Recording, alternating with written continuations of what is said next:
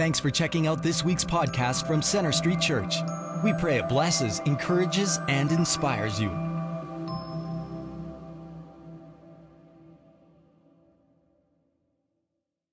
Well, welcome to all of you here at Central Campus on this beautiful sunny day. Amen. Amen. And also to those of you who are meeting together at our other campuses in Airdrie, Bridgeland, South Calgary, and in Crowfoot in the northwest part of Calgary, and those of you who are joining us online. I want to talk to you today about a place that people would rather not talk about. Some Calgarians are open to talking about this place, but most get pretty upset when you bring this place up. Nobody thinks that they're going to end up there, but people do. I want to talk to you today about Edmonton.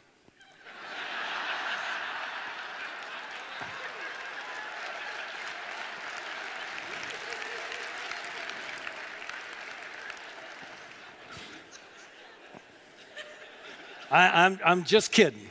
I'm sorry. I love you Edmontonians. I really do. I know I pick on you from time to time, but only when I'm really desperate for just a little laughter. And given the subject matter today, Lord knows we need it. So anyways, seriously, we're in a series in which we are examining what it is Christians believe and why it is we believe it. And today I want to talk to you about perhaps the greatest objection people have with the Christian faith, a subject that seems to evoke more emotion in people than almost any other issue that they have with Christianity, and that is what the Bible says about hell. As you saw in the video, people have all kinds of opinions about hell and the afterlife, but I want us to examine the scriptures, and in particular, what Jesus had to say about this subject. But before we get into it, would you please stand with me and let's commit our time to the Lord in prayer.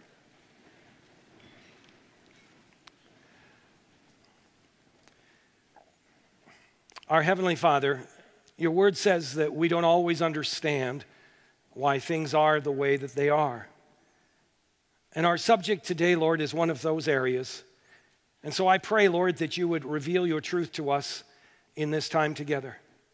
Despite the emotions that are often attached to this subject, I ask that you would give us all an open mind, a soft heart, and the courage to hear all that you would want to say to us. You know, Lord, this message has been weighing heavy on my heart all week. It brings me no joy to talk about it. And so I ask for an extra measure of your love and your grace, and also courage, that I won't get in the way of what you want to say and do in the hearts of people today. For I pray it in the precious name of Jesus. Amen. You may be seated.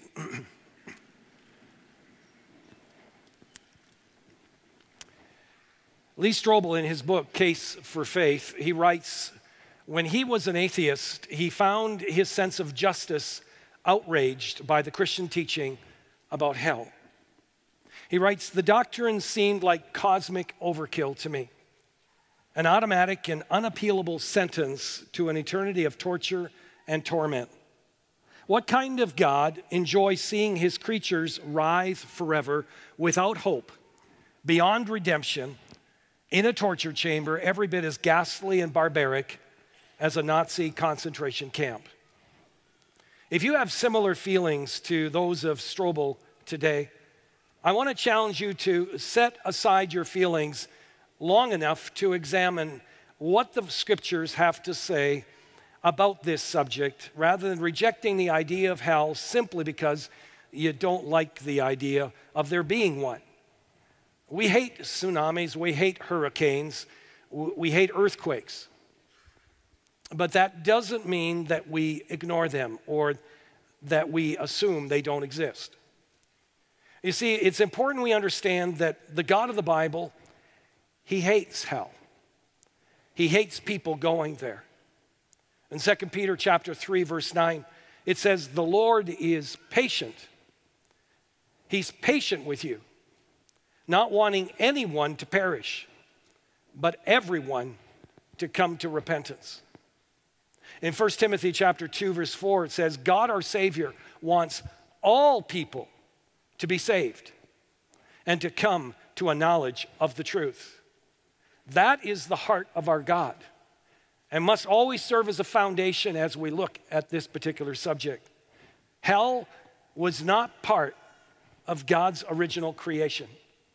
Dr. J.P. Moreland, to whom I'm indebted for some of the insights I share with you, he says, in the same way that those who founded our country didn't start out by creating jails, so God didn't start out making hell. Hell was something that God was forced to make because, first of all, Lucifer and the other fallen angels, and then people, chose to rebel against God and turn from his best intentions for them. In the same way that a just society requires jails to deal with injustice, so a just God requires hell for those who live in rebellion. And so as we grow in our understanding of what Jesus said in the scriptures about hell, let's remember that God hates hell as much as we do. Now, Jesus taught that hell is a reality. Hebrews 9:27 says, man is destined to die once, and after that, to face judgment. That particular verse clearly teaches that there is no such thing as reincarnation. No, it says man is destined to die once, and after that, to face judgment. Well, in Matthew chapter 25, verse 31, Jesus described the day of judgment this way. I encourage you to open your Bibles to Matthew 25. This is what we read there. When the Son of Man comes in his glory and all the angels with him, he will sit on his glorious throne. All the nations will be gathered before him, and he will separate the people one from another as a shepherd separates the sheep from the goats. He will put the sheep on his right and the goats on his left. Then the king will say to those on his right, come, you who are blessed by my Father, take your inheritance, the kingdom prepared for you since the creation of the world. And then if you go down to verse 41, then he will say to those on his left, depart from me, you who are cursed, into eternal fire prepared for the devil and his angels. And then down in verse 46, then they will go away to eternal punishment, but the righteous to eternal life. Now in this passage, Jesus says a day is coming when every person will stand before holy God, and God will separate people one from another. Those on his right, who are described as obedient followers of Jesus Christ, are welcomed into heaven. Those on his left, who are described as selfish, disobedient people, are sent to eternal punishment.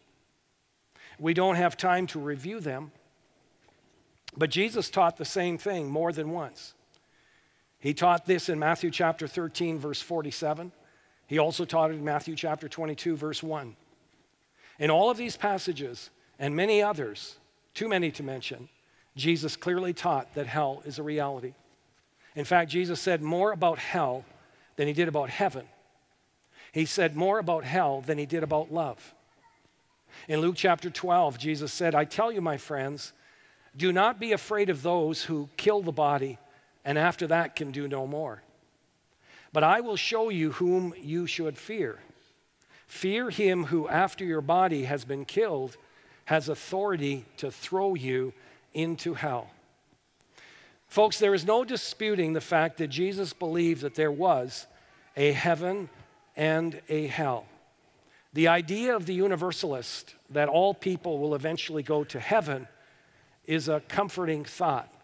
In fact, let me just be very clear up front that no true Christian should ever delight in telling people about hell or the possibility that they are headed there. No, our hearts should be broken. Tears should come to our eyes every time we talk about the reality of hell.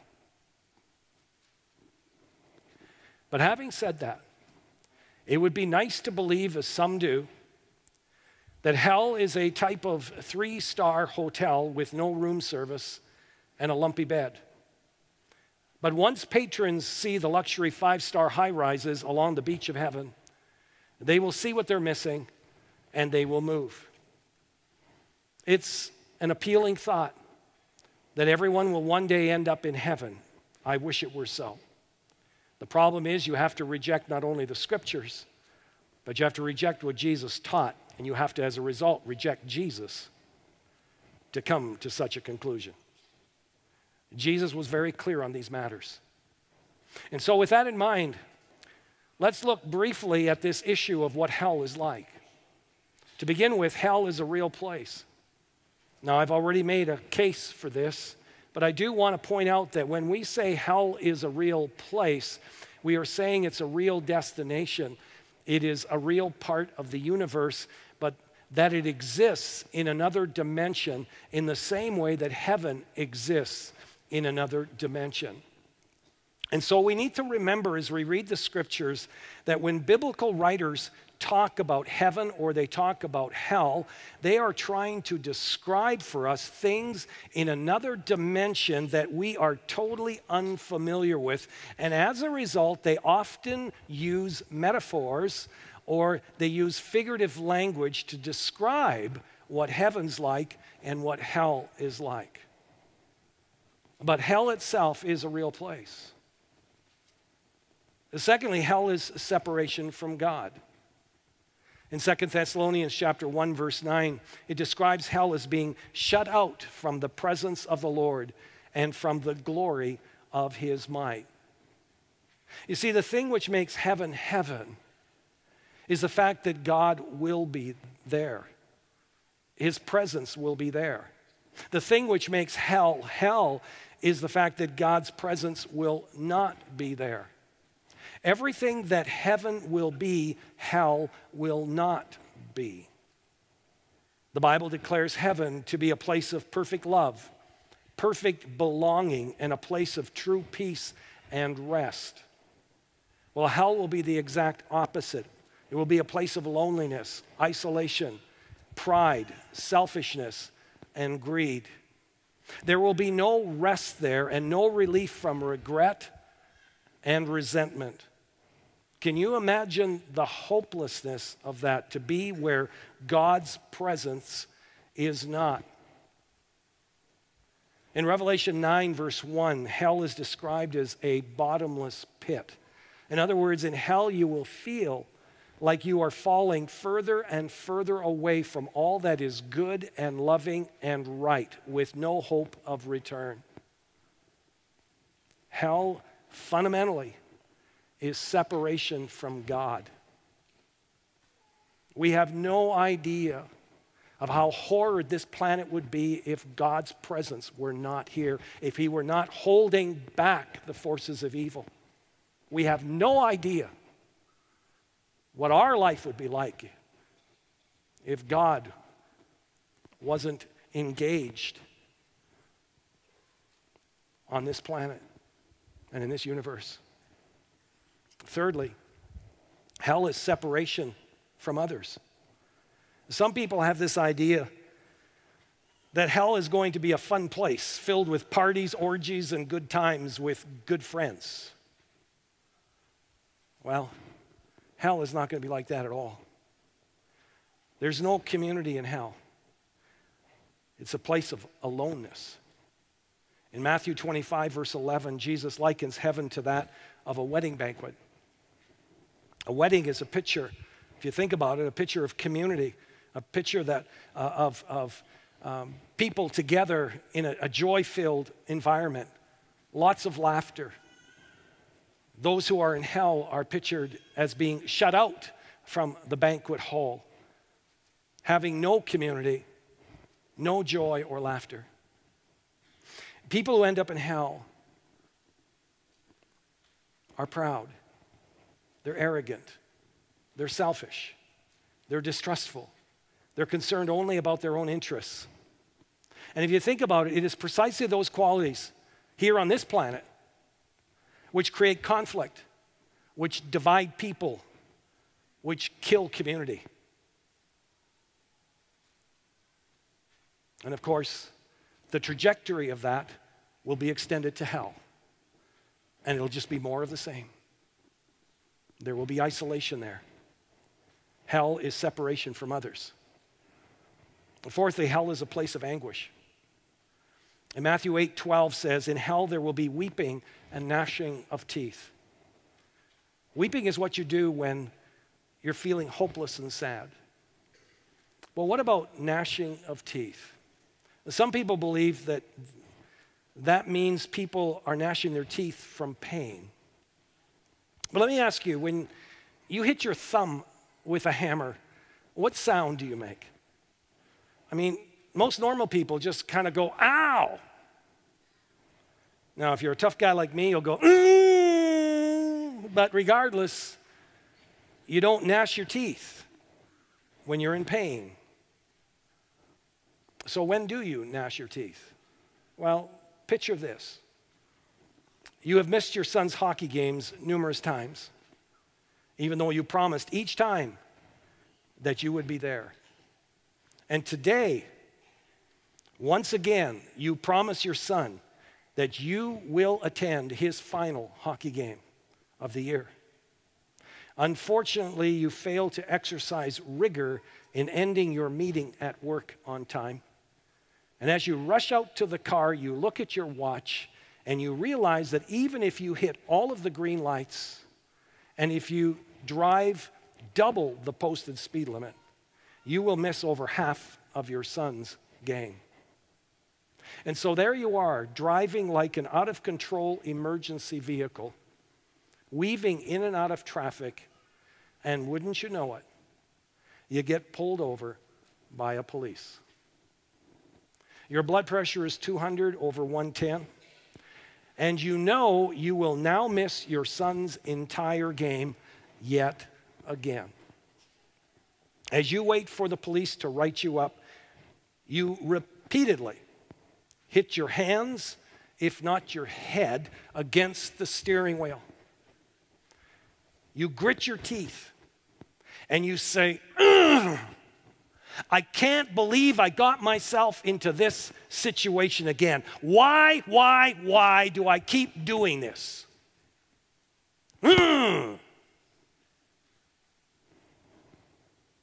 perhaps instead of blaming yourself, you do what so many people tend to do today, and that is you deflect the responsibility away from yourself and you blame the police. You pour out your anger on the police person for being the cause of you missing your son's game. But all that to say, you don't gnash your teeth when you're in physical pain. You gnash your teeth when you are in emotional pain. When you are filled with regret for your own actions, or when you're just angry at someone else. Well, in the same way,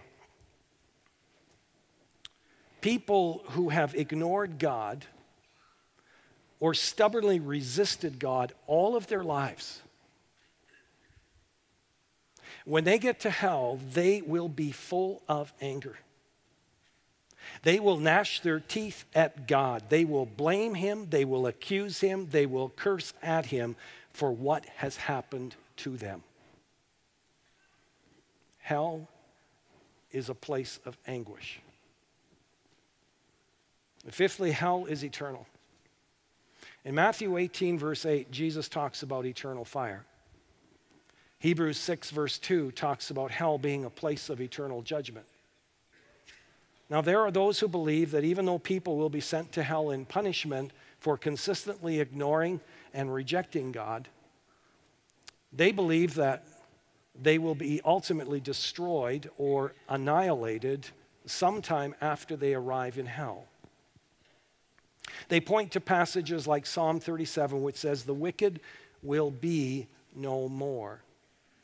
And yet there are numerous passages that clearly articulate that hell is eternal, including the parables that Jesus gave in Matthew chapter 13, 22, and also 25, which we've already referred to. In Matthew 25, verse 46, Jesus said, "Then they will go away to eternal punishment, but the righteous to eternal life." Now, some people maintain that the words eternal punishment refers to annihilation. However, the same Greek word for eternal is used to describe both heaven and hell. And in fact, if you look at Daniel chapter 12, verse 2, it's exactly the same phraseology that's used.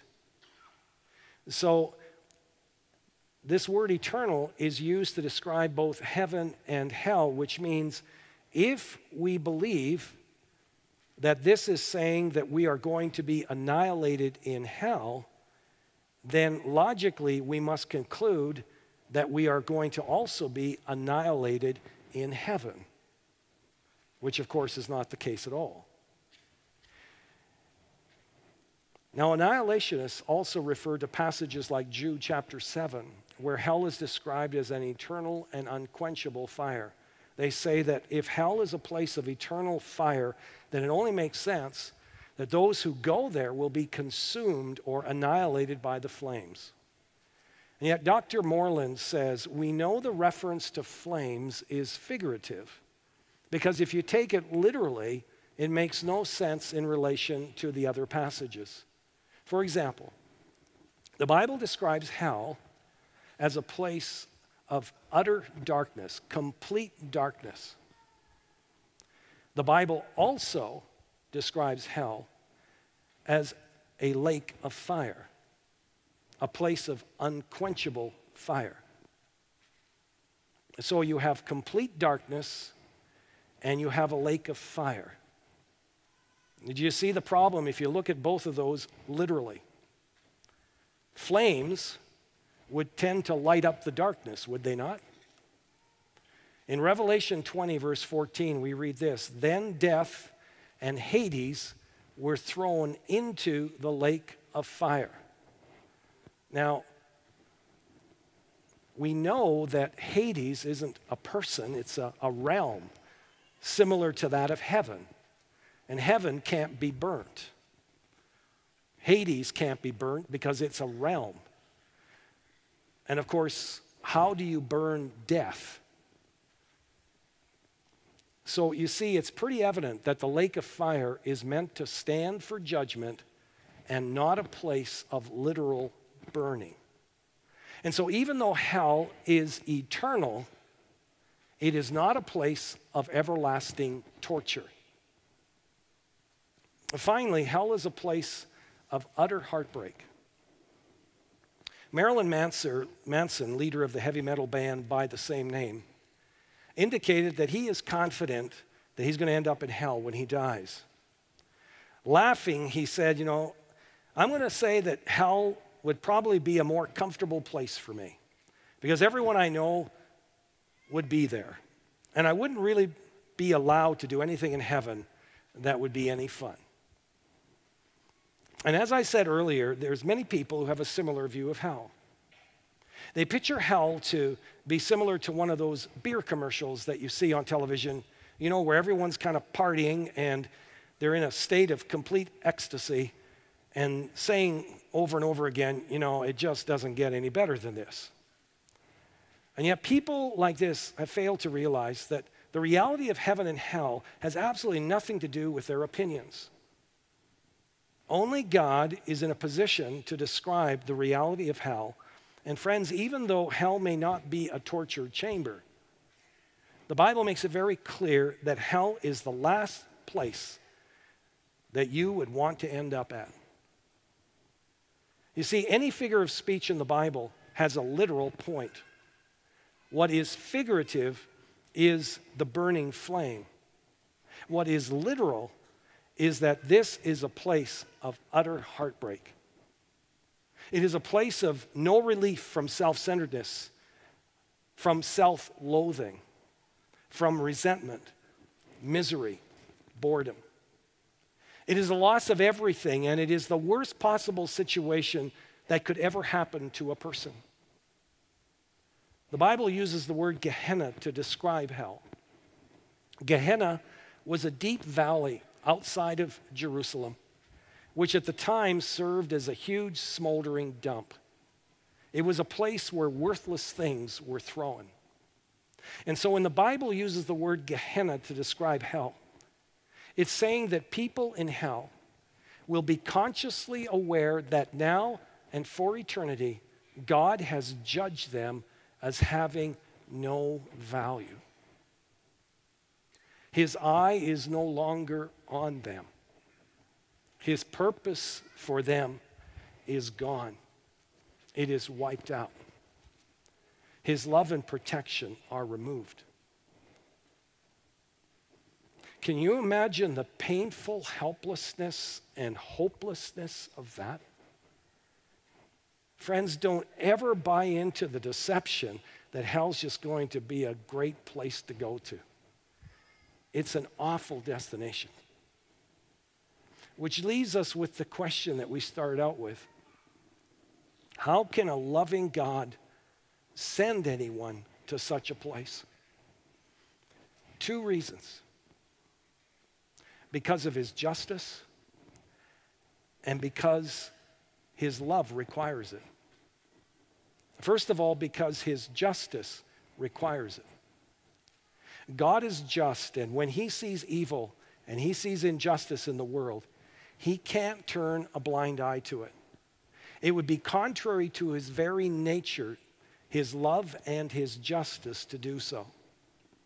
The Bible says that we are made in God's image, which means we are wired up with God's sense of justice. And to give you a sense of that, let me ask you this. If your husband or your best friend was murdered by terrorists, how would you feel toward them? Wouldn't there be something inside of you that says there has been an injustice that's been done and that these wrongdoers need to pay for their crimes? Or let me ask you this. How would you feel if our justice system said to the person who sexually abused your child, well, you know, you grew up in a very dysfunctional home and you lived under some pretty bad living conditions. And frankly, your record isn't all that bad. And so tell you what, instead of sentencing you to prison, if you promise to behave yourself, I'm going to let you go. Just don't do it again, okay? So if that was said to the person who sexually abused your child, how would you feel about that? Isn't there something inside of you that would be enraged by that?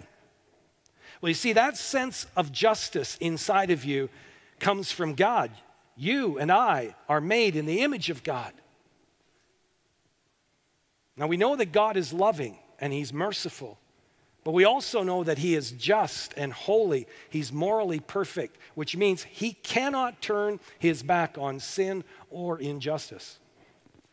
God's very nature will not allow him to say, well, Hitler, you know, you murdered all kinds of people at Auschwitz, but I understand that you're simply a product of your environment, and I'm an all-forgiving God, so come on in. Come into heaven.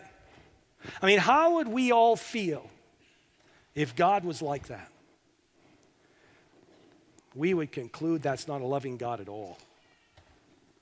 Yale theologian Miroslav Volf, who has seen violence in the Balkans, he says, if God were not angry at injustice and deception, that God would not be worthy of worship.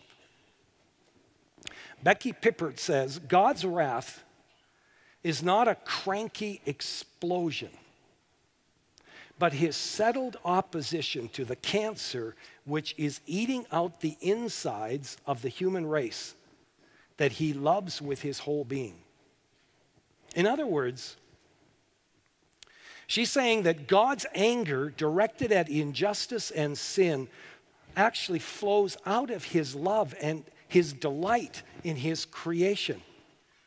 He is angry at evil. He is angry at injustice and anything else that is bent on destroying his creation. No different than you as a parent would be angry at anything or anyone who's bent on hurting or destroying your loved ones.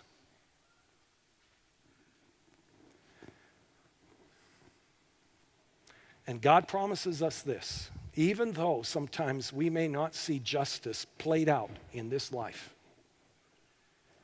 He promises to make all injustices right one day, in his time and in his way. We can trust him in this because he's a just God. Now, I'm sure that we understand that and why hell is necessary. We can appreciate why the murderers, the terrorists, the rapists, the child molesters, they deserve hell. The problem is, most of us think, because we haven't done any of these horrible crimes, we don't deserve to go to hell.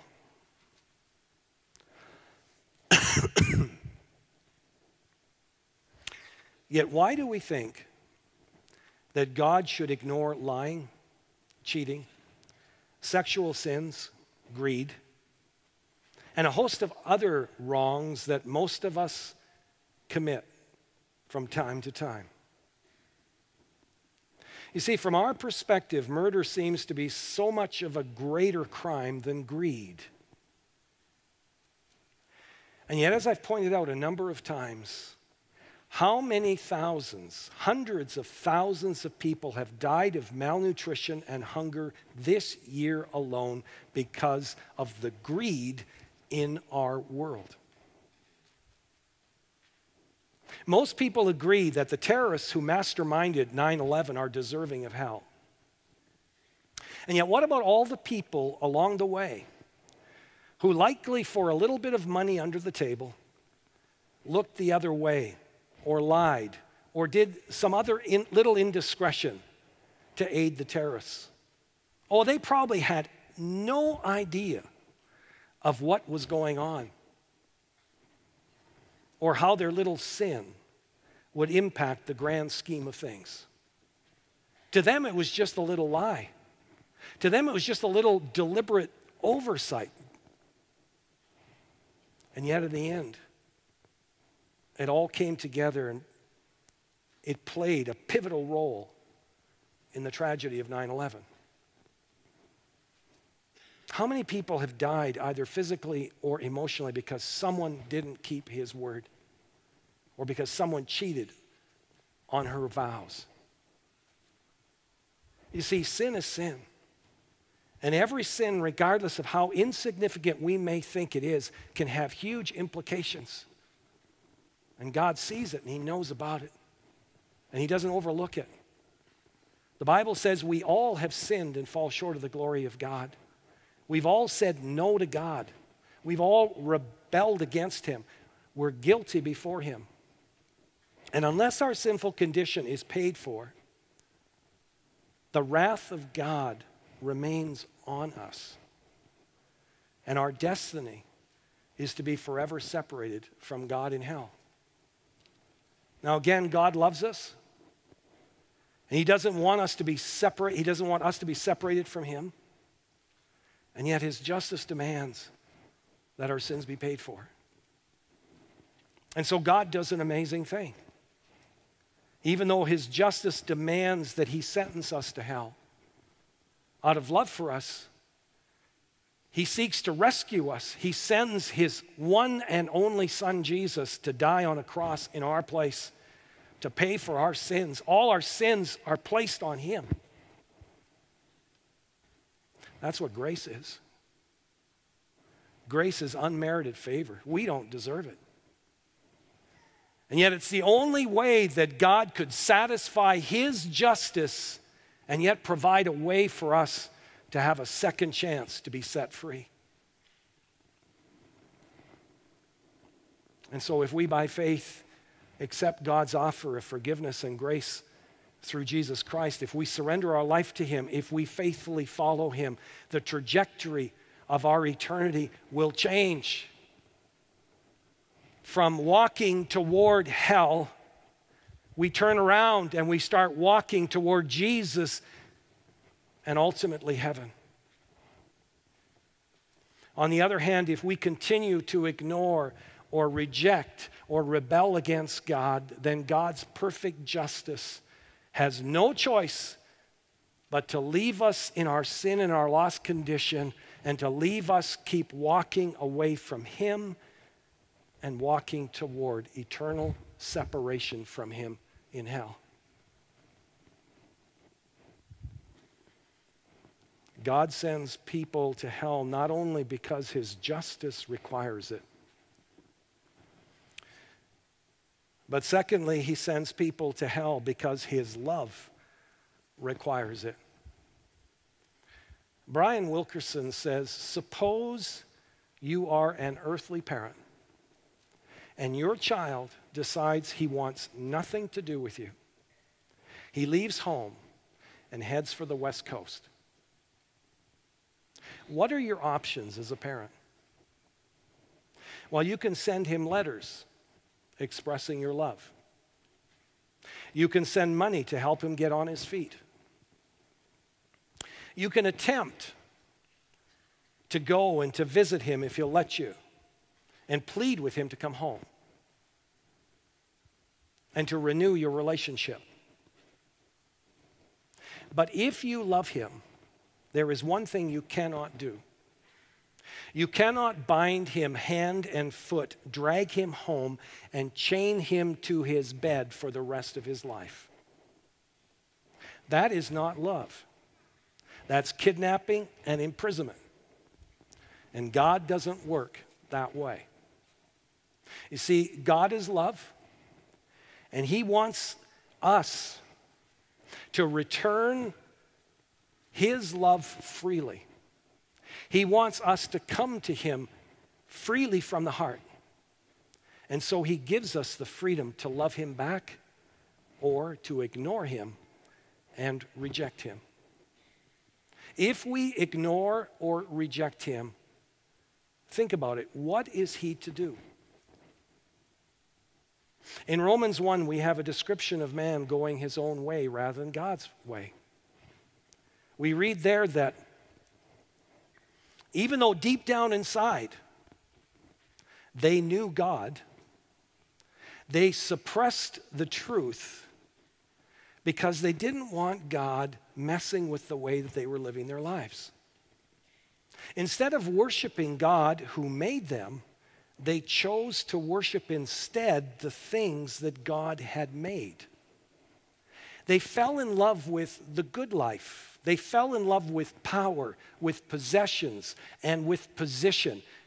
And every kind of sinful pleasure, it says, which in time grew into all kinds of depraved thinking and disgusting perversions. As people tried to fill that void inside of them, which only God can fill. And in verse 24, it tells us what God did in response to all that.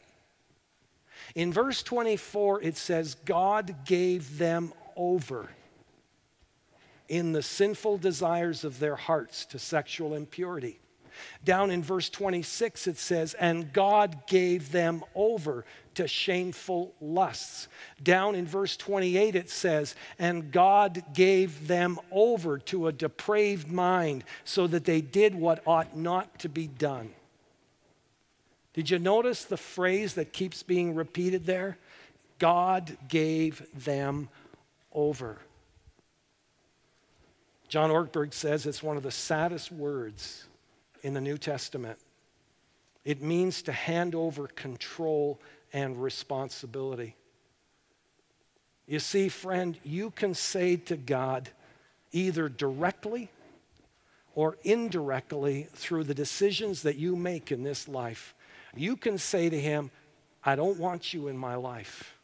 I don't want to follow you. Just leave me alone. You can say to others who talk to you about God, just leave me alone. Mind your own business. And in time, God will say, okay, and he will leave you alone. And this the Bible calls hell. God gave them over. He let them go the direction they wanted to go. Dr. Peter Kreeft, he puts it this way: those who do not wish to love God must be allowed not to love him. Those who do not want to be with God must be allowed to be separated from him. The answer then to this question that we started out with, why would a loving God send people to hell? In the strictest sense is this: because that is the destination that they have chosen all along. Now, please understand, I don't believe most people consciously choose hell. But they choose to ignore God. They choose to reject God. They choose to reject God's offer of love, of life, of forgiveness. And they choose to do it again and again and again. In short, hell is the logical consequence of a life that's lived separated from God. It is the trajectory of a soul that has been living a godless, self-absorbed, self-centered life, a place where those who don't want God's interference, who don't want God's guidance in their life, it is a place where God is silent and leaves them alone. Dr. D.A. Carson put it this way: hell is not a place where people are consigned because they were pretty good folks, but they just didn't believe all the right stuff. They're consigned there, first and foremost, he says, because they defy their maker and want to be at the center of the universe. See, it's not that God hasn't provided every possible means for people to ultimately be with him in heaven. It's just that some get their back up. They're set on being at the center of their own universe, living life their own way. And essentially they say, forget it. I'm not interested. I'm not putting my life, my future in the hands of anyone. And they take a big step around the cross of Jesus and continue to walk the broad road away from Jesus, a road that leads to eternity without Jesus. Now, some of you are wondering, I'm sure, about the fate of those who have never heard about Jesus. I plan to deal with that question another time. For now, just be assured that God will judge each person uniquely and fairly. But the issue today is this: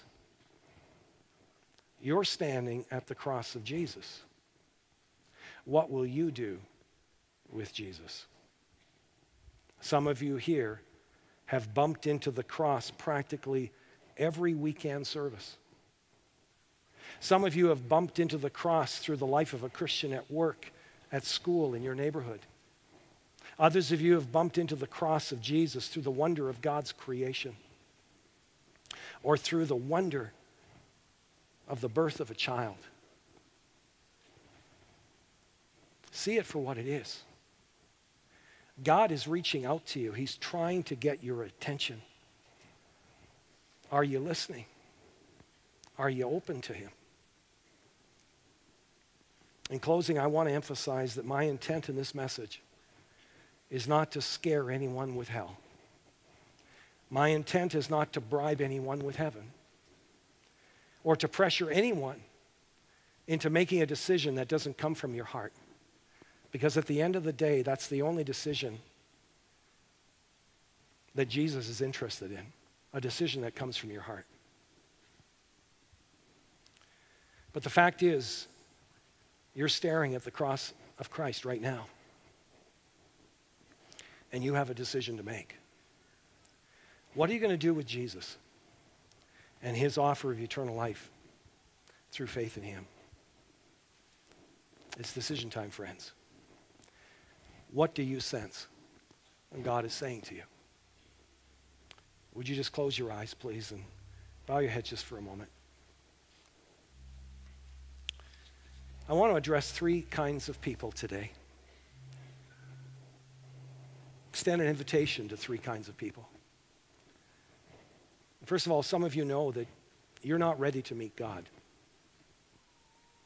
If you're not sure where you would be moments after you die, you can know where you will spend eternity. If you feel something inside of you tugging at your heart, that is God saying to you, come home, son. Come home, daughter. Turn around and come to me. I died to make it possible to set you free. Come home. I invite you to come just as you are and embrace his love and grace by faith. Yes, it's going to take humility and courage, but trust me, when you close your eyes for the final time in this life and then you open them in eternity, you will never regret putting your trust in Jesus. Others of you would have to admit that even though you prayed a prayer to receive Christ somewhere in your past, they were just words. You really didn't surrender to Jesus at all. Maybe you just wanted a ticket to heaven. You wanted to escape hell. But you have to admit that your life just is still totally revolving around you. Nothing has really changed. I'm going to invite you to come just as you are and turn your life over completely to him. And finally, if you're a believer here, a Christ follower, perhaps you've been reminded today in a new way of the reality of hell. And your heart is heavy for someone or for a number of people who are far from God. You feel a renewed sense of urgency to pray for them, to reach out to them in love. I'm going to invite you to come as well, just as you are, to this altar and to lift them up in prayer. Whatever you sense God is saying to you, whether it is you need to reach out to him in faith, whether it is you need to surrender completely to him, or whether it is to come and to lift up someone that you care about in prayer, I'm going to invite you to make your way up here right now. Person next to you, they'll allow you to slip by. Just make your way up here. We're just going to wait a few moments for you to come, and then we'll close in prayer.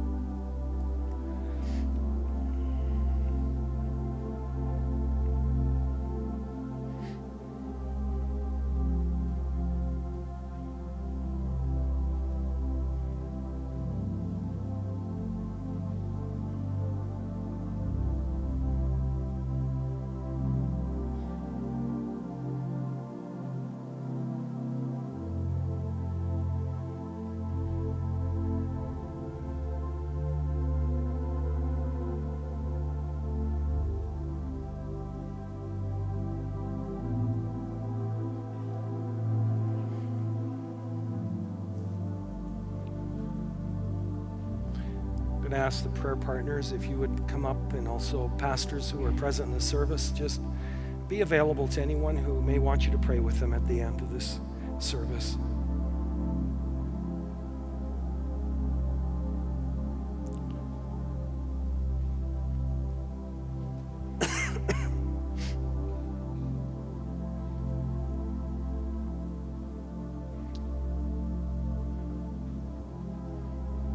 To those of you who have come forward, I just want to say that if your desire, if your heart's desire is that you want to become a Christ follower, you need to first admit that you're a sinner, that you've broken God's laws, that you've been at the center of your life, and that you want to turn around on the path that you're on. You want to turn around and you want to begin to walk toward Jesus and the life that he offers you. You must believe in Jesus, that he is as real as I'm standing here, that he died on the cross for our sins, and that he rose from the grave to give us the power to live a life, a full life here on earth, and eternal life in heaven. If that's your desire, I'm going to invite you to pray a prayer with me right now. You can pray it out loud if you'd like, or if you wish, you can pray within your own spirit, because God knows your thoughts. Just let it come from your heart. Let it come freely from your heart. Just join me in this prayer. Heavenly Father, I want to go to heaven. I know heaven's a perfect place, and I'm not. And so please forgive me of my sins and make me clean through the shed blood of Jesus, so that I might be your child. Thank you, Jesus, for dying in my place, making it possible not only for me to be forgiven, but also to live in freedom and victory through you.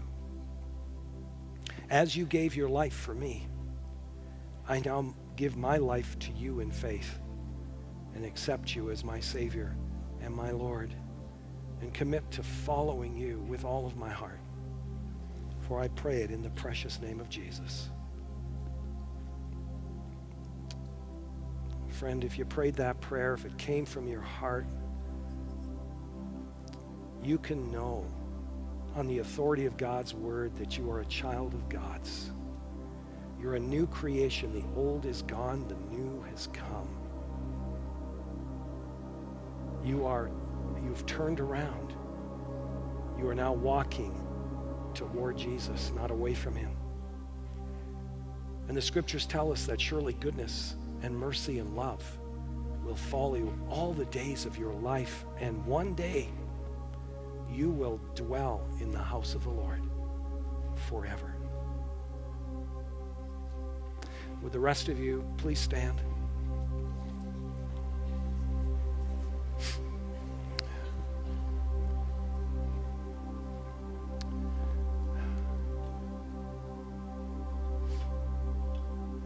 And now may the Lord bless you and keep you. May the Lord make his face to shine upon you and be gracious to you. The Lord lift up his countenance upon you and give you his precious peace. In the name of God the Father, the Son, and the Holy Spirit. Amen and amen. God be with you. Thanks for listening. We hope this message has impacted you. We'd like to challenge you to take it one step further and get connected. For any questions or prayer, please visit our website at cschurch.ca. You can also like us on Facebook or follow us on Twitter.